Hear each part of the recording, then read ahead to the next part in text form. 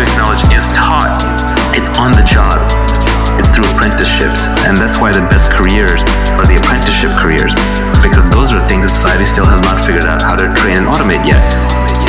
The classic line here is that Warren Buffett went to Benjamin Graham when he got out of school, and Benjamin Graham was the author of The Intelligent Investor, and sort of modernized or created value investing as a discipline.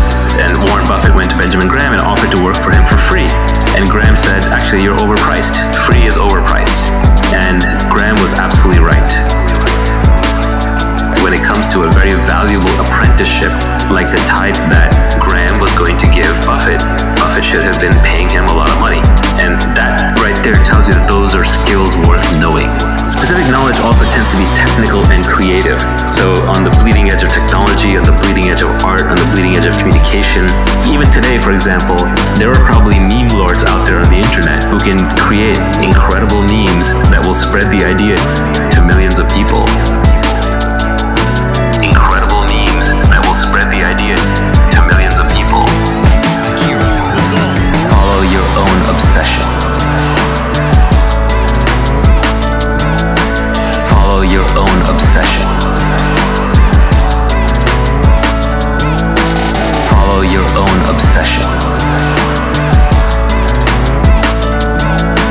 Follow your own obsession. And somewhere in the back of your mind, you can realize that, hey, actually, this obsession, I'll keep an eye out for the commercial aspects of it.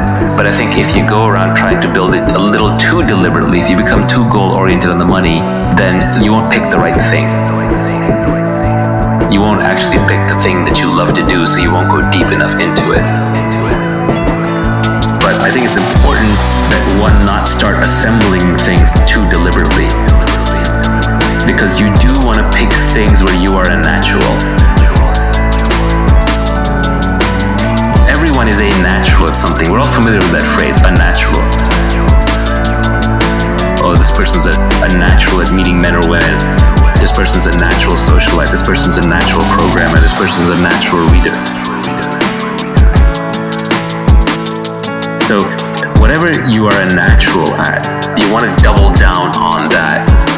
And then there are probably multiple things you're natural at, because personalities and humans are very complex. We want to be able to take the things that you're natural at and combine them so that you automatically, just through sheer interest and enjoyment, end up top 25 or top 10 or top 5% at a number of things.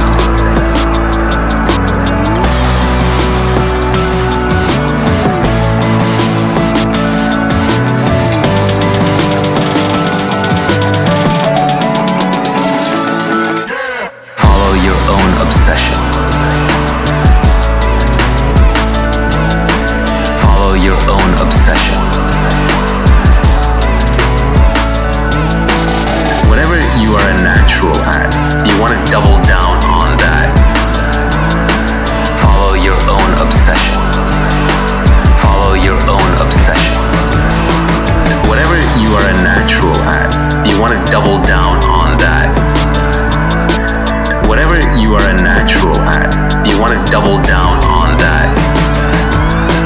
Follow your own